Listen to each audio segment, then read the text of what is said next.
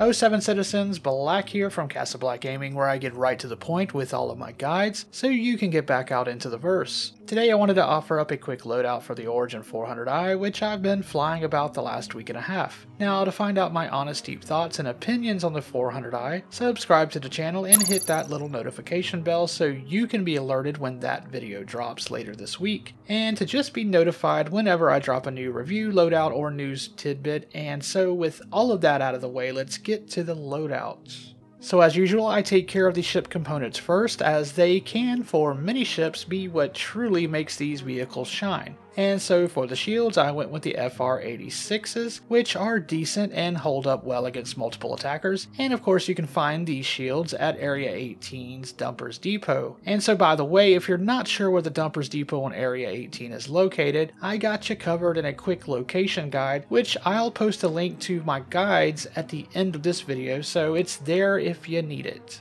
Now moving on to the power plant, to which there are 3 on the ship you can upgrade, the JS400, which can also be picked up at Dumpers Depot on Area 18, and that's what I went with. Now you don't have to go for all 3 of the power plants unless you just want to, and if you do not plan on doing any combat with this ship, you could skip upgrading these altogether, as the boost in performance you would see would be for your weapon recharge times. Now if you plan on doing some combat or a lot, I would go for maybe one more and see how much of a boost it gives you on your laser repeaters as far as recharge time. These things are quite expensive, so one might be all you want to grab. Now if you grabbed all 3 and found it useful, let me know down in the comments, as I simply just went with one. Anyway, moving on, for the quantum drive, you can grab the size 2 XL1, which will get you about the verse in fine fashion. And since getting about the verse is what this ship specializes in, it's probably the first thing I would grab. The coolers, to which there are 3 on the ship as well, are not needed until a component's revamp makes them worthwhile, so I would avoid them for now. Now these components are going to range in price depending on how many power plants you decided to pick up. None, 1, 2, or all 3, so the very minimum you will need to spend will be 231,300 credits, and then an additional 53,000 for each power plant you pick up.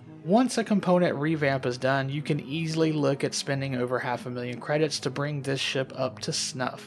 So let's move on to the weapons. This ship comes with 2 gimbaled size 3 CF337 Panther laser repeaters that are great for this ship due to its lack of maneuverability. If you go up to the size 4s, you're not going to hit your targets as much, especially if they're smaller, faster craft, but if you insist on removing the Variput gimbals and putting size 4s on, I suggest 2 of the CF447 Rhinos. Now if you have players manning the other turrets, this might work well for you. Now as for the other turrets, they come with 4 of the CF337 Panther 2s in each turret, giving you a ton more firepower if you have 2 friends in the ships with you, and the laser repeaters are what I would continue using. Now if you want to get something with a little more oomph that can take on larger ships a little better, you can swap those larger repeaters out with 4 of the FL33 laser cannons instead. Again, many people do not use this as a hardcore bounty ship, more for defense, so I doubt most will need to make this swap, but it's an option if you intend on doing more bounties. So as for the missiles, you cannot swap out the missile rack, so you're stuck with the 32 missiles, which are made up of 16 size 1s and 16 size 2s that come on the ship, which is a nice payload for a yacht. The size 1 electromagnetic Pioneer 1s and size 2 Dominator 2s are currently the missile type that find their target the most until a missile and combat revamp is done, so swapping these over to those will keep your enemies on their toes more and be less likely evaded.